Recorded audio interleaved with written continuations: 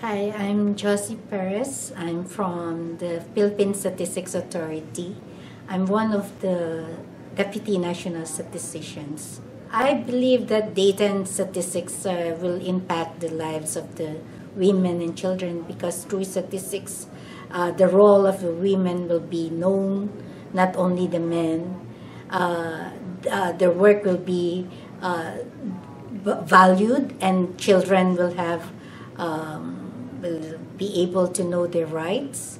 I have been involved in collecting information on gender and women, specifically on children. I have been involved in this time-bound program of the ILO, and I know that through statistics, the rights of the children were claimed in my country, and also through statistics, the value of the work of housewife who are not working were given importance.